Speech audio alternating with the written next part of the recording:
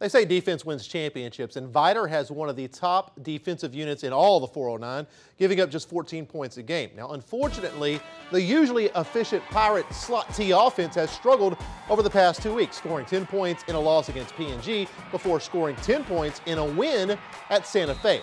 Now, considering Barbers Hill can pile up the points, Coach Jeff Matthews knows his team will have to be better this Friday during our 409 Sports Blitz Game of the Week. We got to start attacking again. You know, I feel like the first 3 games we came out and we attacked people. We flew off the ball. We didn't hesitate. We weren't worried about missing. We just flew off the ball and attacked. The last 2 weeks, I felt like we've got away from it.